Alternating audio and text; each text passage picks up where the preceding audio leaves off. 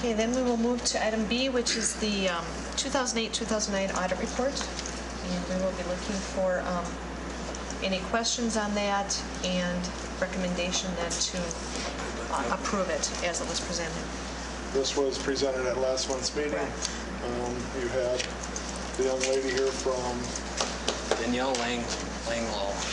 from Tosters and Temp, and she went through it last month, so it's here on the agenda for board action.